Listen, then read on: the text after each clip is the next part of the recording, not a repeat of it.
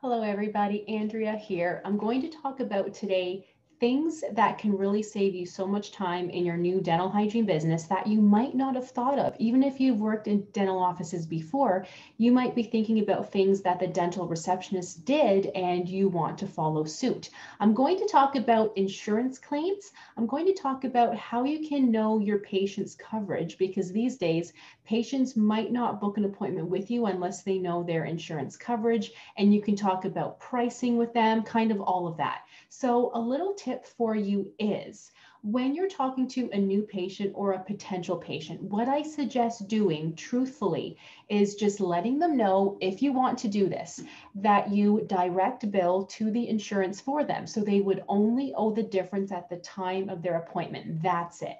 Not a lot of offices do that nowadays, including dental offices, because it's a lot of paperwork, a lot of staff work involved.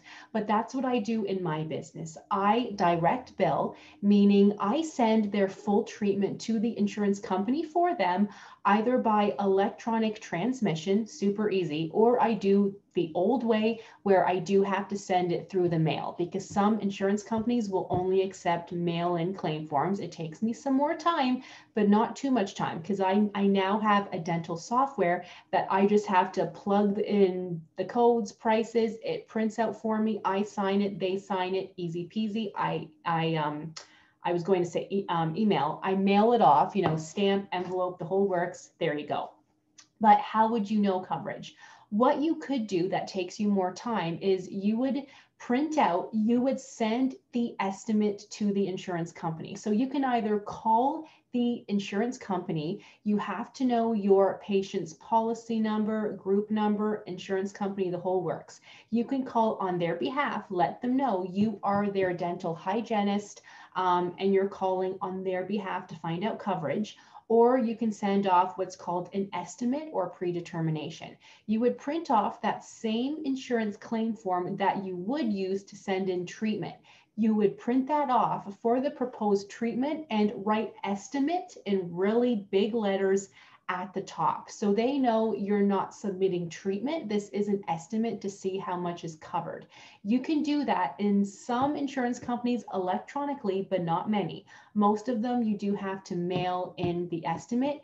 You're going to have to wait 2 to 3 weeks to hear back. So most dental hygienists and dental offices like to call the insurance company on the patient's behalf. You might be on hold for 45 minutes, but you'll have the answer. I don't do that. What I do is I tell patients, again, I make it easy for you guys. I direct bill right to your insurance. You only owe the difference at the time of your appointment, but I tell the patient. But it is your responsibility to call your insurance company on your behalf, or well, on your behalf. Call your insurance company to ask what your coverage is. Every patient would have received a booklet of their insurance coverage. So it's not your responsibility if they didn't pay attention to that booklet. That's not your problem. But most patients don't, right? Or they can log in online and look at all of their insurance coverage. Let them know they want to look for how many scale units, polishing, fluoride, exam, if you charge for your mobile visits, the mobile code, those are the codes they want to look for. Because quite often, if they are logging in, they will log in and go, I don't even know what I'm looking for, because it doesn't just say teeth cleaning on their file. It has different names for it. So exam, polish, scale. As I said, those are preventative services. Even when they call, if they call, they cannot call and say, am I covered for a teeth cleaning? Most insurance companies play stupid. They're like, what do you mean? What codes do you need? You can simply tell them, ask them for a scale, polish, and dental hygiene exam, and fluoride. Is that covered? Yes or no? And new patient exam.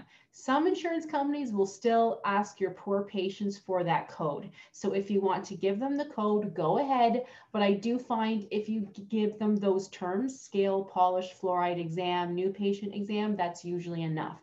But they can log in online as well. They've probably logged in at some point. If they haven't, this is a good lesson for them to learn how to do that. I do not send estimates because that's paperwork for me. that's an hour of extra work, if not more, that I have to do. And then you have to wait for the estimate. So I put it in my patient's hands to look for that. I hope that helps you guys. I do have the estimate forms for you for Canadian inside the course if you need it.